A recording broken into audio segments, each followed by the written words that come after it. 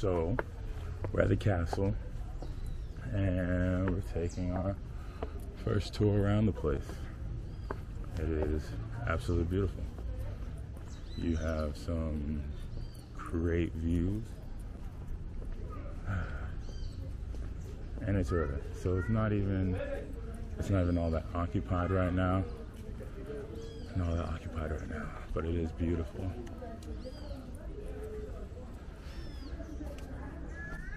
Nice area to picnic, taking the sights. Like, this is perfect.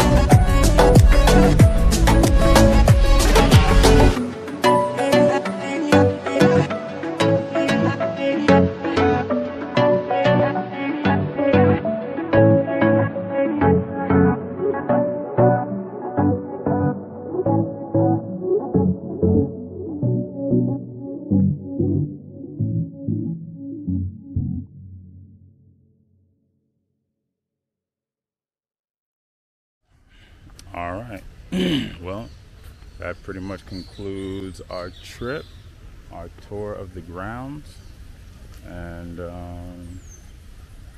guess that's it for now. About to go check out Communo 13, see what's going on over there, and after that, we'll see what else is going on for the day. I'm starving. Woke up very early. It says the place opens at 10, but you can't start getting into the castle until actually 11:30. So keep that in mind as well. Definitely keep that in mind when making your plans to come out here. But it's something pretty fun to do to get the day started.